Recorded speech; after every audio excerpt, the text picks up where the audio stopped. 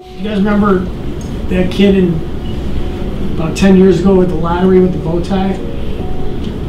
Cleveland. My oldest son, which is Grant's brother here, his older brother, was born with a genetic condition called neurofibromatosis, which my wife and myself didn't know about until he was born 26 years ago. Never heard of it.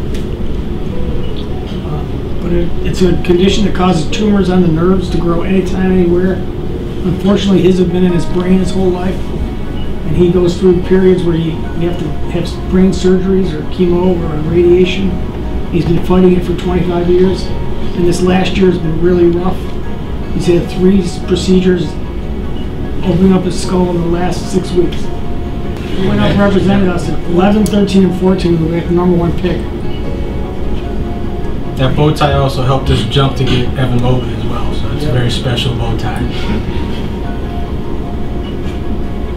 So he wore a bow tie that night, and so it's sort of been part of his brand.